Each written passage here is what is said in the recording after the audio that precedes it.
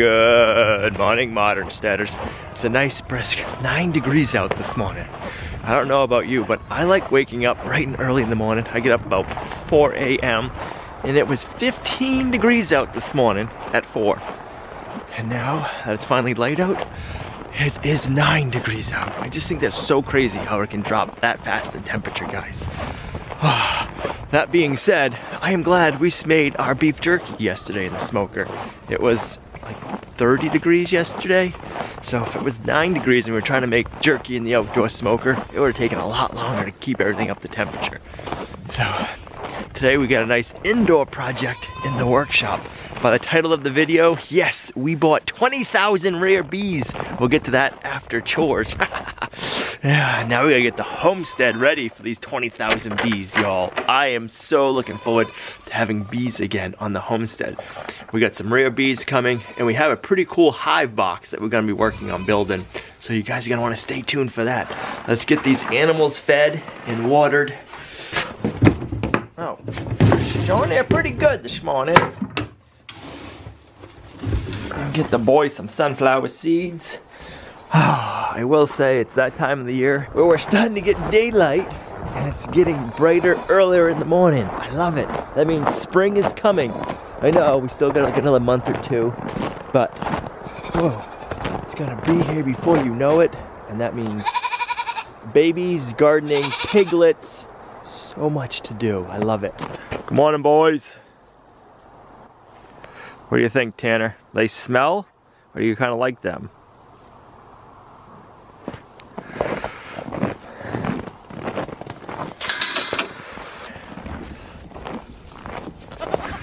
Little man, you gotta get up, pick a side. There you go. There you go. Oh, is Caleb your buddy? He's gotta be on the side you're on there, little man? I think so. We're in the planning stages of a couple of big projects right now. I'm hoping within like a week or two, I'll have more to share with you. Oh, these are gonna be some good ones, guys. Totally different than what we did last year, but something we need on the homestead. And I think a lot of you will like it. You've been saying it for, probably, some of you have been saying it for a couple of years that we need to do one of them. So it's gonna be good. The way the boys are acting this morning, there might be another female goat in heat. I'm hoping it's just hope. Good morning, girls. Is somebody back in heat, huh? The boys are pretty noisy. Somebody in heat? I don't think so. I hope not. Let's go. We gotta go to the feeder. The feeder, girls, the feeder. Quick! Tanner's up there. Go ahead. If you're really fast about it, Tanner won't even see you. Oh, you made it.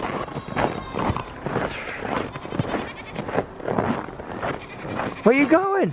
Get going. Come on. The feeder. They're gonna run down there, touch the feeder, and they're gonna come back and try tripping me up. Ready? Tag the feeder. Here we go. And then they come right back. No, stay down there. Stay down there and wait. There you go. We gotta get you trained. Oh man, these silly goats. Ouch, whacked you right in the head. You walked under the grain cup. There you go.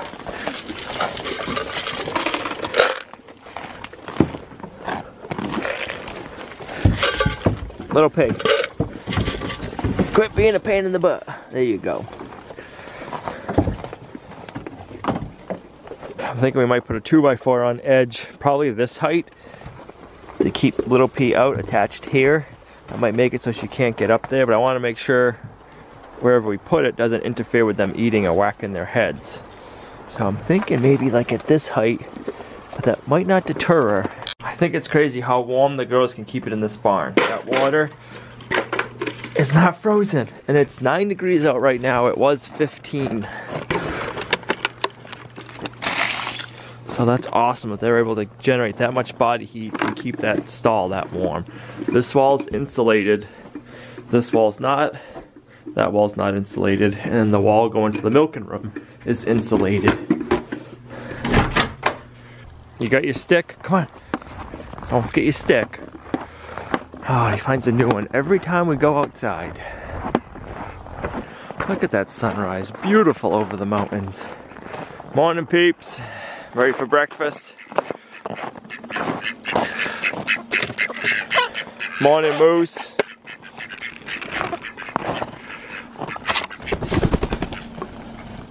Even the birds are a little frisky this morning.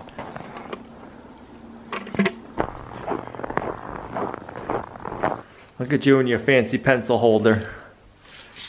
Somebody sent it up for us. We're excited. Now you can keep track of your own pencil. Don't be stealing mine. Can't guarantee anything. I'll be like, where's my pencil? Oh yeah. It's okay. Right. You're like, where's my pencil? And I'll be like, I don't know, what you do with it? All that sun feels good. I think we gotta move over a little bit though. It's blinding us. So we just bought 20,000 rare bees on the internet. We're gonna go pick them up in April. So we've had bees in the past. When we lived in Massachusetts, we had them down there. We had really good luck. We ended up getting a 5-gallon pail of honey from one beehive that season. Then we brought them up here. They didn't overwinter. No. So we've tried, when we were in Mass, we had a Langstroth hive and we had a top bar beehive. There was pros and cons for both of them. The top bar beehive was great, but for our climate, it's not gonna work up in northern New Hampshire now. It's way too thin, it doesn't stay warm enough. And that's the one that we built for Olivia. Yes, it's the yellow one that we had for Olivia. So that was neat for Olivia to be able to see like all the stuff going on, because we made a plexiglass so she could, kind of like an ant farm. Right, yeah. She could watch the bees, but it's not, it's great if you're in a warm climate. For our cold climate, it's not good. The Langstroth hive, which is like the regular boxes, they work good. For our climate, they're still not perfect, but also you have a lot of bending over and picking up to get in there to check the bees. You gotta destroy the whole hive basically to check it. So we're gonna build a Langstroth hive, but it's gonna be horizontal. So that it'll be like a top bar, but a Langstroth. So you'll have your frames in there, you can pull them out, you can check them. We're gonna build them out of thick lumber so it'll stay warmer and we can actually insulate it. We're gonna make an insulated top for it, and we're gonna make an insulated bottom. We're going to do a couple of other things. So that's going to be, this video series is going to be on building the beehive. So it'll be probably about a 3-part series. The bees that we're getting there, I'm going to put the name of the bee right here because I'm going to butcher it. But they're from Saskatchewan, Canada. They're supposed to be really good honey producers and they're supposed to overwinter really well. So what I liked about that is we're in northern New Hampshire, so we're not far from Canada. So for us to have a bee that's from Canada that can overwinter, I was like, yes. And then to find out that they're really good honey producers and they're supposed to be a gentle bee, I was like, perfect. So we got 2 nukes coming, and in each nuke, which is basically a small beehive, it's a 5-frame beehive, there'll be about 10,000 bees and a queen in each one. So we're gonna be getting 20,000 bees in April. So exciting. I hope that Olivia gets interested in it again. I know when we mentioned to her, she was kind of like, I think she will, because these hives, well, we'll get them built and I'll show you, but they're more interactive. You can get in them easily and it's not as much as like the other style. Yeah, I just know before when we had bees, she just loved it and she had a little bee suit on. She had her bee suit. She got a cool bee book. Yeah. Hopefully she still fits into her bee suit because that was, right. I bet it still fits her. It was really big. It was big. So, yeah. All right, so let me bring you over here and I'll show you the beehive I'm building. The plans that we're going by are from horizontalhive.com. I'll have a link in the video description down below, but I am changing them up a little bit. So I'm just using these as a guide and then we're gonna modify it. So let's get started. All right.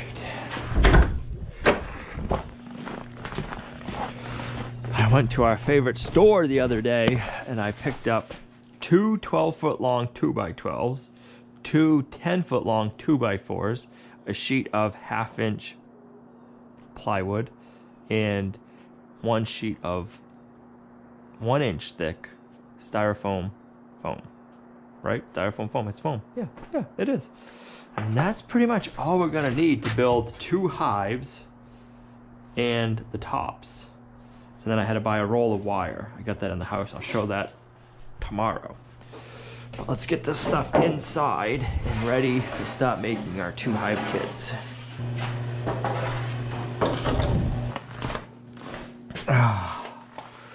Let's see how we can get these in without opening the garage door.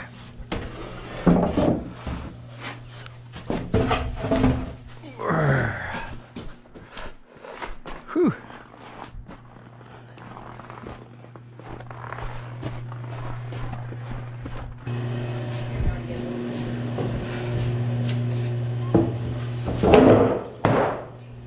right, so we gotta cut 4 pieces out of our 2x12 at 47 and 13/16. So we're gonna take 2 out of each board.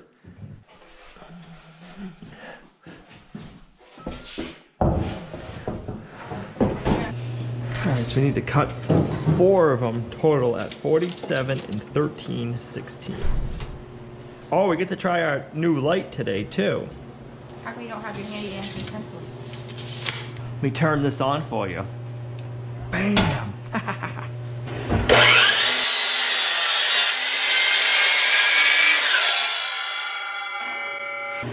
just gonna cut them all out of the same boards.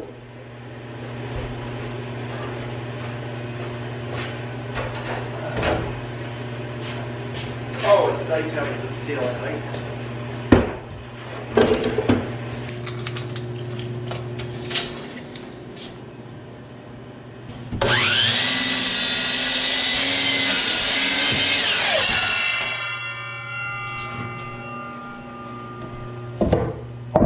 Set those aside for now, and then we're gonna make some dado cuts, some rabbet cuts in these 2x12s to get them ready for the top and the bottom.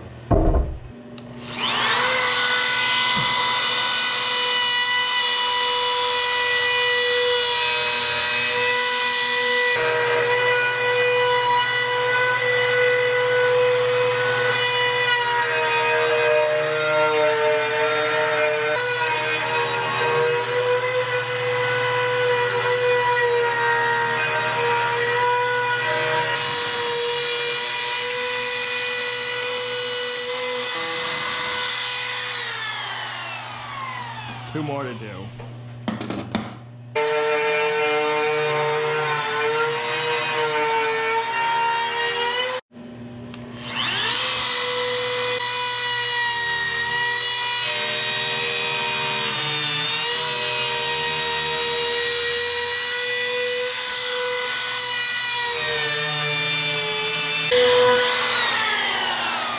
Figures on the last one, we get it like, I get it nice and dialed in and perfect.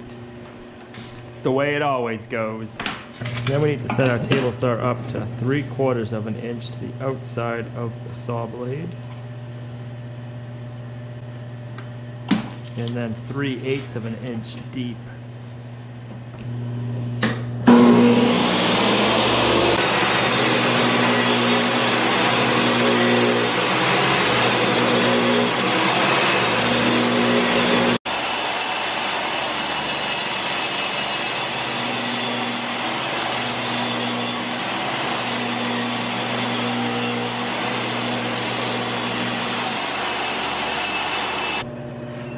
Now we need to go up 3/4 of an inch,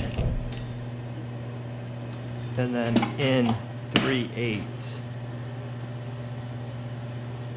like so.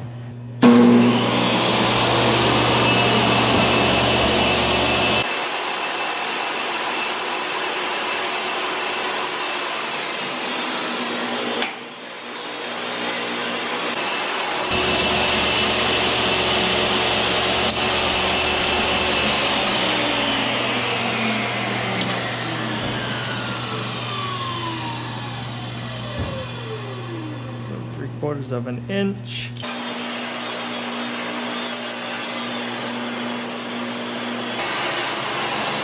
Hindsight being 20/20, instead of going 1/4 inch deep with this dado, I should have went 3/8, and then it would have matched right here and we wouldn't have this little step down. So if I make them again, I will do that. So the hive overall needs to be 21 3/8 wide. So our side end pieces need to be 18 7/8.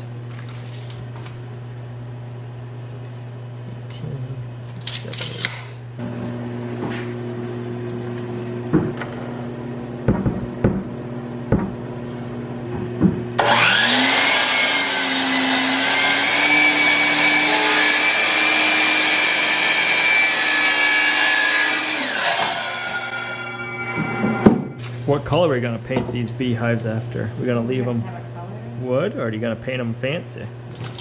You don't have to paint them. Well, our whole homestead is wood. No, I know, but I know if you'd paint and want to paint them some color, we have a bunch of that paint in the basement. Be like The bright colors.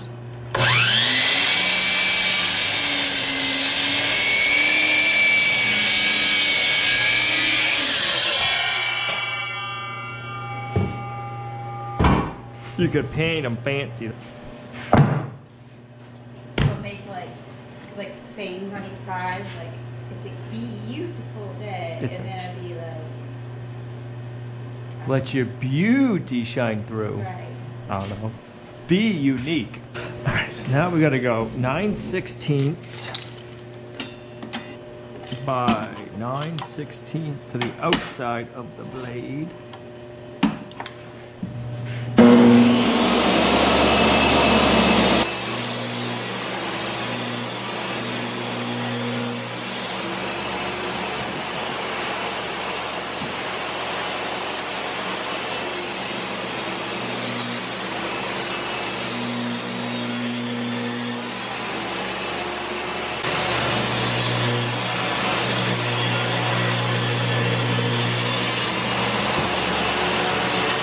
Well, that part was easy. Now we gotta do it on these ones.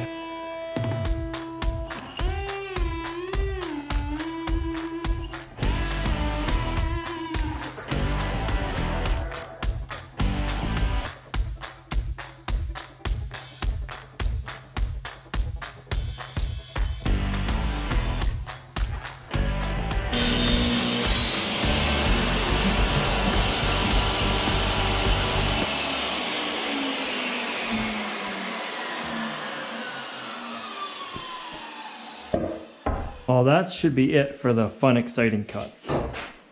I know you're disappointed about that. Boom.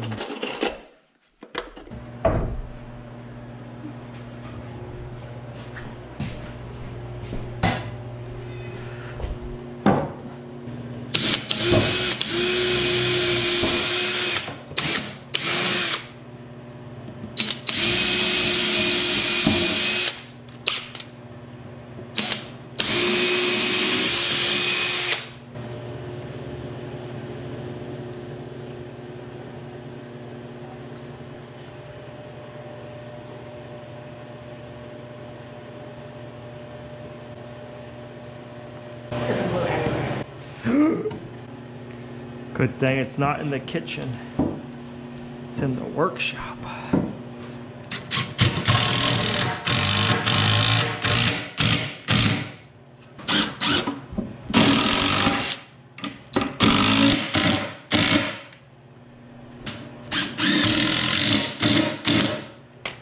Bam. Nice and tight. I like it. Now I am going a little overboard with the screws. We are using RSS rugged structural screws, but these being 2x12s and they warp really easy. I want to make sure we have a good solid wide head to suck everything together and keep it from warping. You probably could just use a deck screw, but I'd rather be safe than sorry.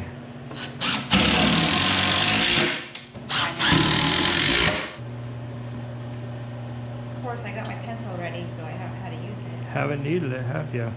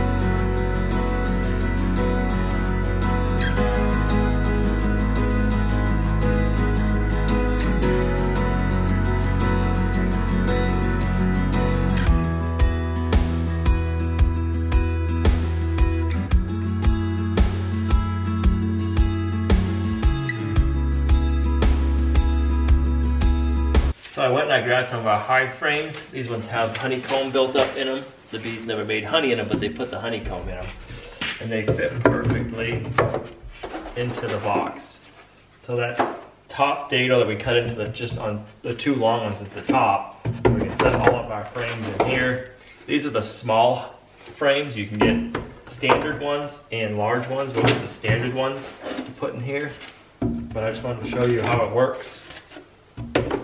it'll hold 31 frames in here. So you'll have like your standard box that you'll have your standard frames here, and there'll be so many that the bees and the queens stayed in, and then they'll come out here and they'll start filling up more honey. And you have to keep adding boxes to the Langstroths. When they get more honey, well, in here, you can come in and be like, oh look, this one's full of honey and it's capped. You can take it out and then stick in another frame. Instead of building higher and higher, longer and longer, you can just keep taking a frame out and then just set it aside in your house and save them until you're ready to spin them. So that's what we'll do there. Oh, I forgot how good those smell. They got such a distinctive smell. Does smell good. Smells delicious.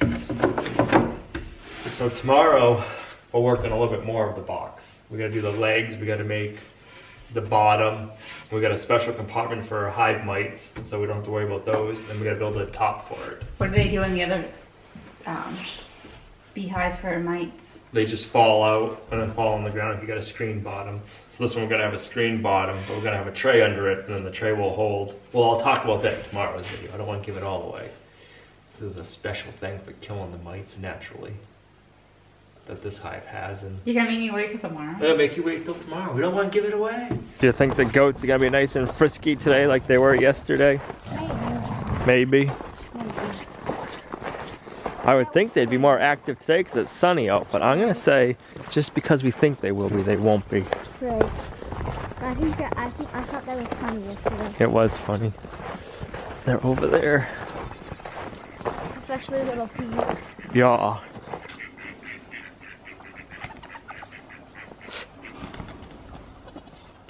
I think it's gonna be 5 or either 4 or 5 eggs. 4 or 5. Oh, now you're picking a range.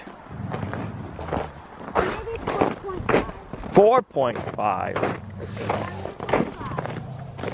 I'll say 3. Because yesterday we got 6. Yesterday we got 6, so I'm saying 3.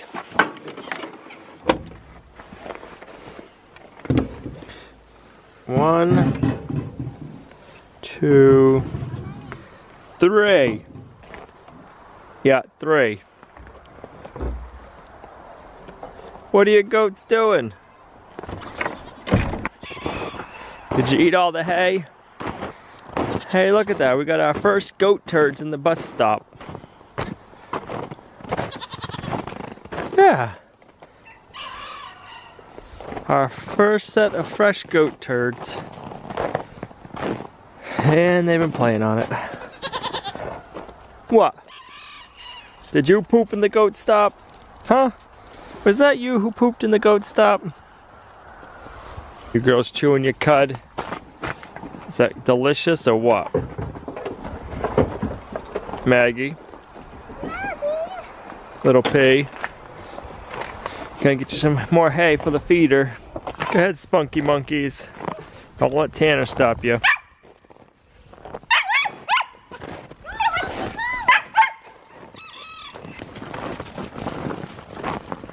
You're mean, Blossom.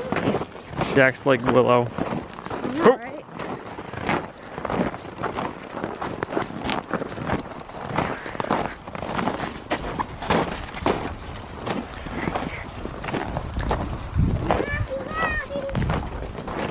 Is that like 3 plates of hay right there? I think it's 2.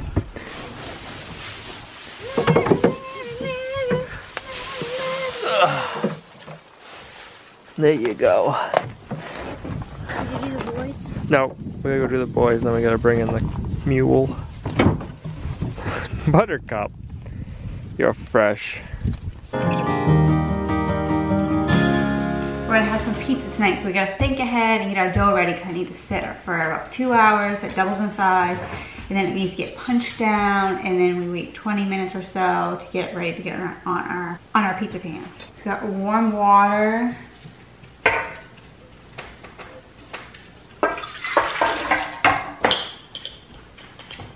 One tablespoon of yeast.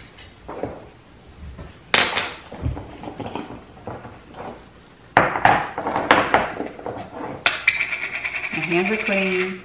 And a pinch of sugar. And let that sit there for 5 minutes. When we're waiting for that to set for 5 minutes, I'm gonna go ahead and get my bowl of oils. We'll have to whip it up.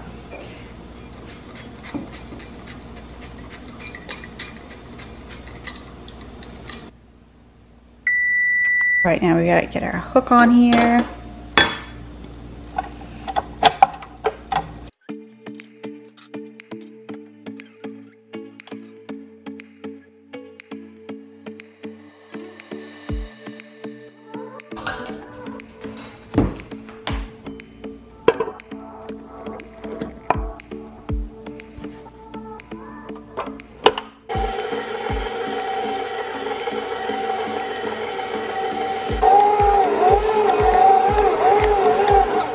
Now we'll put it on medium for about 5 minutes.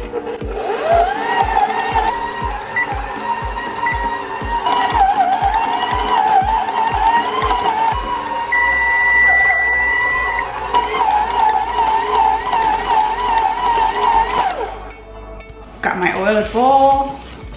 Just gonna transfer this in.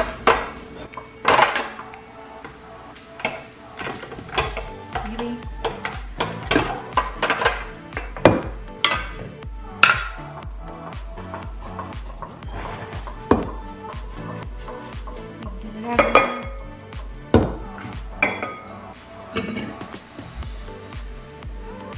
Right.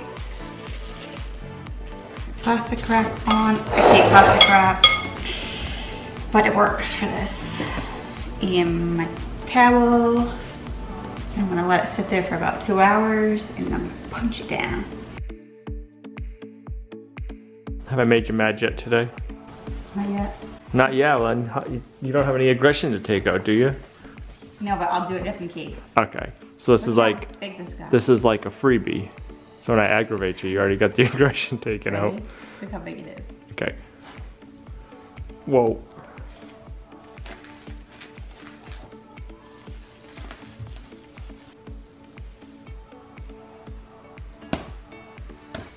How many times was I punch it?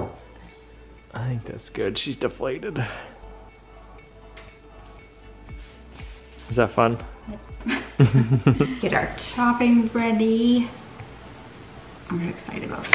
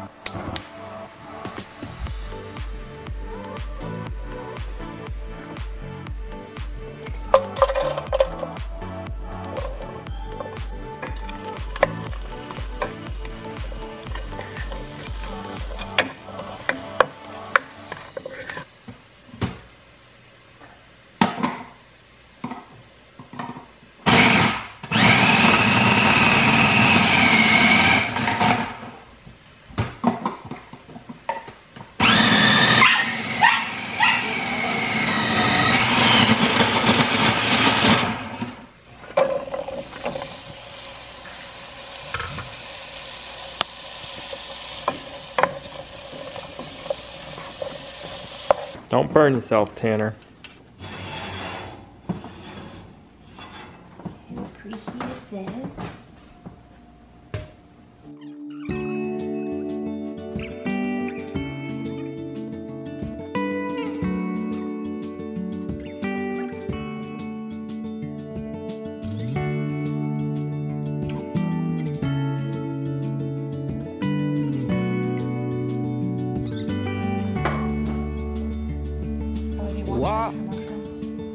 Extra mushrooms in her half.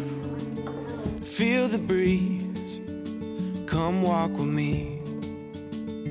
Oh, and dance, come dance with me. Shuffle your feet, come dance with me. And I will tell you when you're older how I loved you just the same. It only matters where we're going. It never matters. Looks delish. I'll let you take it out.